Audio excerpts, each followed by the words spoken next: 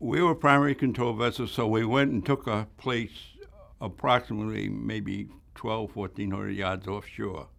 And our job was to direct in the waves that the beachmaster wanted. Primary, they'd come in, the Higgins boats, and they'd form circles around our ship, two big circles out here. As the beachmaster wanted something in, we'd signal them, they'd go hit the beach, whatever the hell happened to be. And most of those poor bastards were seasick. They're puping over the side of the boat while they're going ashore. Never wanted to be in the Army. Now, the first waves in were the rocket ships went in and bombarded the beach. The next waves were amphibious tanks.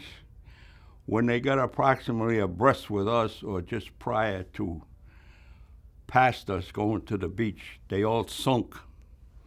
So we stopped what we were doing and started to rescue all the people that did survive the tank sinkings and came to the surface. The water was so cold they couldn't survive more than 5 or 10 minutes and were unconscious, and we put swimmers in the water or what have you. And all it says in the naval records is that we spent the next 45 minutes rescuing these people, and that was it. So that's the only thing that's in the Navy history that what we did at D-Day. I never saw one person that was hit by fire on D-Day. I just consider myself very, very lucky.